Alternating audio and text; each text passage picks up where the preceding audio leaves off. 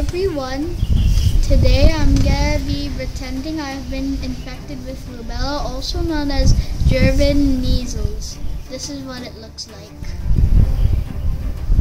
Let's have a look at the German measles cycle.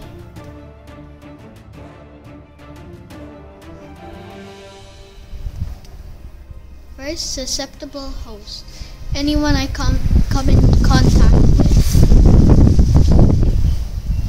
Second stage, reservoirs. For German measles in the air. Next stage, places of exit. German measles leave my body when I breathe. Let's talk about modes of transitions. German measles is airborne. Let's talk about places of entry. German measles can enter our skin and our mouths through our body. Flowing through our body. Say if I have German measles, I can avoid spreading it from other people if I stay in quarantine. Bye guys!